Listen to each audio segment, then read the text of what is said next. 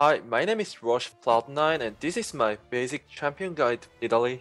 I'm pretty sure Nidalee is one of the best champion in solo queue among every champion. This champion is really broken. This champion can actually solo carry as jungler. This champion, the strong point is really very flexible at playing game. It means sometimes you can do poke, sometimes you can one-shot enemy carries like assassinate, or you can control enemy junglers so easily because you have really fast clear speed, and because of pounce and passive, you don't have to worry about being caught. So it makes Nidalee really strong in solo queue.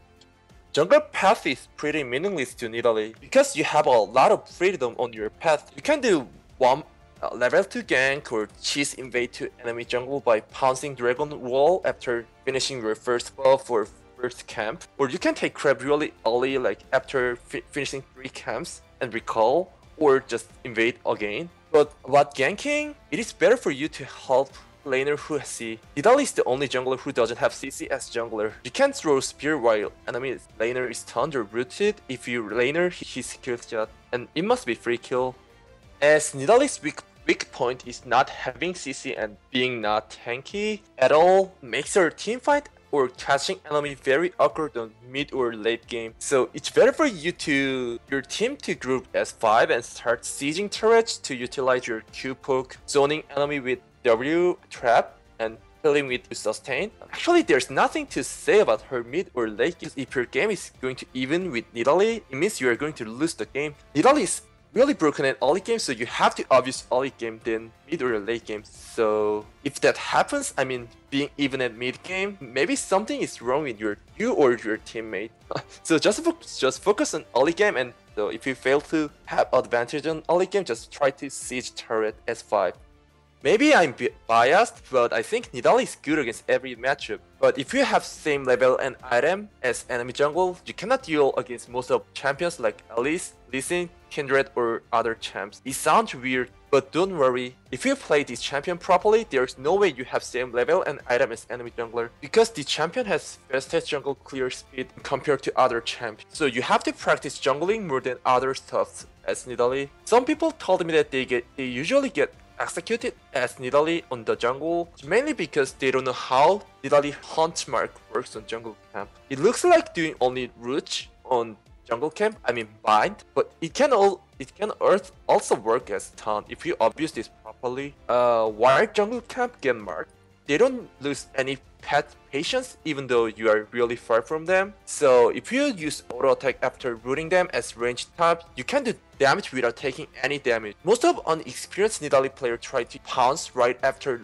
rooting jungle camp, like after hitting Q, they use pounce just because they think it is most efficient to use pounce as soon as possible. But not like their thought. Nidalee's auto does almost same damage as pounce, so you don't have to jump right after hitting. So it's better for you to do some more autos while kiting back camp pounce after 3 or 4 auto. This tip is especially for killing red when it is first clear. Later on, it is easier to clear camps as Nidalee, so you can do whatever you want. Also, make sure to kill scattered crab as many as possible, because Nidalee is the best champion at killing crab.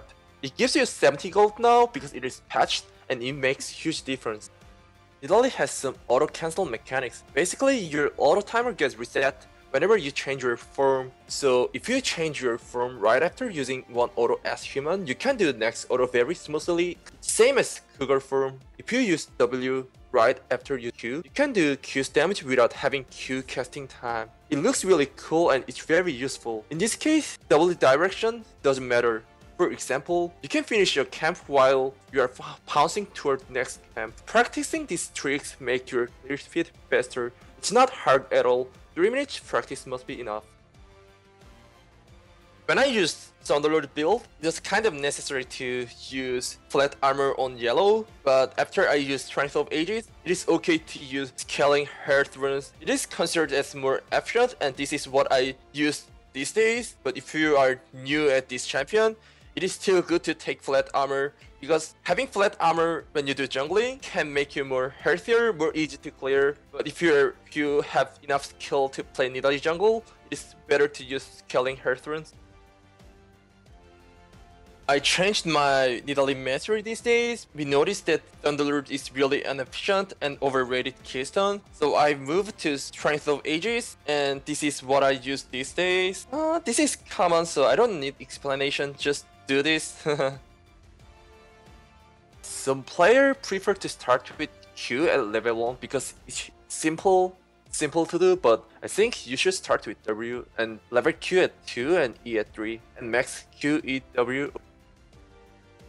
When I use Thunderlord, I usually just build Road of Ages by 90% chance after Runex Echo, but these days I get some extra health from Mastery from Strength of Ages. It is okay for you to build other items. After finish your Runex Echo, if you want to be more tankier and you wanna play more safe, you can still build Road of Ages, that's what other players do. But usually, if I want to do more damage, I just build Morelos. It's really good, it feels really good, because you can get 40% CDR at Oli, and you have all your parts pack, it's more cheaper, and you can still have same mana. Mana regen is really synergized well with Runex Echo, so I think it's good for you to try these items sometimes, and it worked out really well for me. And or if you wanna get some utility or Shin's prop, I think having Iceborne Gauntlet is really good if your enemy has some AD champions. Also, if enemy has a lot of AP champion, you can still build Abyssal Scepter early.